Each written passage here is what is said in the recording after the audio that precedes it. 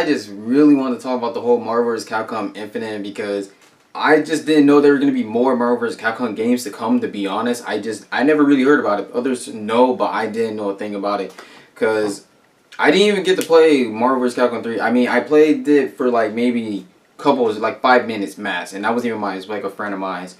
And I heard, like, you know, you could get the Ultimate Marvel vs. Capcom 3, which I'm gonna buy later on, like maybe a couple weeks.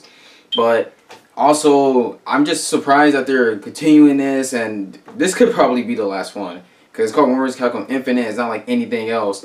And I've always been a fan of Marvel vs. Capcom games, honestly, I really have. I love the games, I played 1, I played 2, I still have 2, matter of fact, on my PS3, actually, the funny thing is. And it's still a great game, it still is.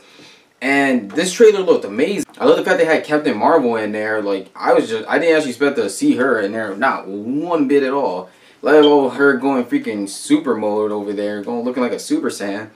And they had Mega Man S now. Thank God, I'm actually glad they see him in there. You know, I want a Mega Man S game. You know, it's been a while since we had one. Give me a remaster. You give me a remaster Crash Bandicoot, you could give me a remaster fucking Mega Man S. I'm just saying. But it's good to see, you know, Tony Stark and, you know, Iron Man, technically, and all of them again, the same characters that they had in there for time and time again. But you know what a lot of people wonder is that the S-Men are going to be in there because they're more like, they're half like Fox property. And honestly, I hope they are in there because they've been in there since the beginning. I mean, they pretty much started the crossover with the S-Men versus Street Fighter. I just feel like the S-Men should be in there because there's a lot of great characters in that. And also, there's a lot of Marvel characters that they should add that they didn't have before. I mean, I'm not sure who all they incorporate really in 3, but I'm pretty sure that there's a certain amount of people that were at it and some that didn't need to be at it. Just like what they did with Super Smash. There's like some characters that they did put in there, some they didn't put in there. Like, come on, Omar, really?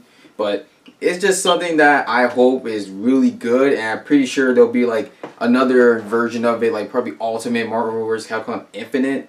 Which I'm probably going to buy that instead of buying the first one. Because, hey, you never know. They might have, like, season pass for, like, S-Men, if anything. It's just a big guess gamble on my point. One thing that I didn't realize at first, but now that I find really interesting that they did with Marvel vs. Capcom Infinite, was that they showed Mega Man grabbing one of the freaking gems. And that's actually interesting because they're going to probably add that into play. But what they could do is mix it with what Capcom has their own little stones from Power Stones. If you guys remember that Capcom game, that was a great Capcom game. It was one of my favorite games, honestly. I based it on, it was like part 2 was the best one in my opinion. But they could actually compare it to that and introduce those characters. I'm not saying give every character a Power Stone. I'm just saying you gotta get my boy, I can't remember his name, but he wore a red jacket, like, that was my favorite character. Just add him and I'm all set. Got adding the Infinity Gems because that reminds me of the first game where they were like that. And you could basically, you know, one slows you down, gets you more attacks on your enemy. But the only bad thing about this, if this is online, I can see this getting annoying. I can see that getting very fucking annoying. It's like having assists on One Piece Burning Blood. But I'm actually looking real forward to like using that and seeing who could be in it. I'm not sure who this main antagonist is supposed to be who's just sitting. I mean, it could probably be a cross between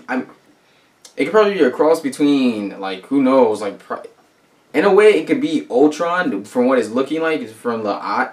I mean, from a way it could be Ultron from what it's looking like. At the same time, it has to be somebody else. It has to be a combination of the two. Kind of like how DC versus Mortal Kombat versus DC did it with Dark Khan. I mean, he's shit anyways, but I feel like Marvel vs. Capcom know what they're doing. I mean, for goddamn sake, come on, there's Marvel behind these people. Capcom has a few good stuff behind them.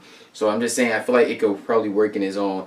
I really like the concept and idea of it being Ultron mixed with Sigma, because that would be good. And not only that, it kind of goes, honestly. This could be a way to express a new way to bring out Mega Man, a Mega Man new game. I am just saying, I'm sorry, I really want a Mega Man game. Come on, man, please. But I'm Red Star Geek, guys. I'm signing off. Like if you dare, subscribe if you care. And tell me how you feel about the trailer. And if you liked it, if you did, or if you're not, it doesn't matter. How do you feel about Marvel vs. Capcom in general as a whole franchise? Like if you dare, subscribe if you care. I'm like a star, I'm burning out fast. I try to shine.